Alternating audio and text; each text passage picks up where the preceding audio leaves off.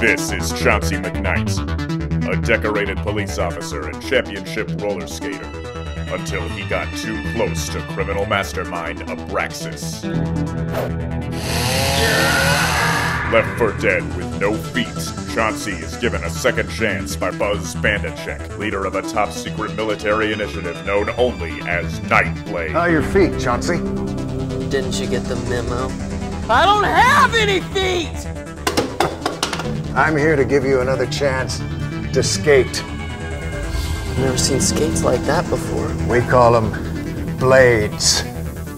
With the Nightblades permanently grafted to his legs, Chauncey is now capable of incredible speeds up to 300 miles per hour and immense firepower.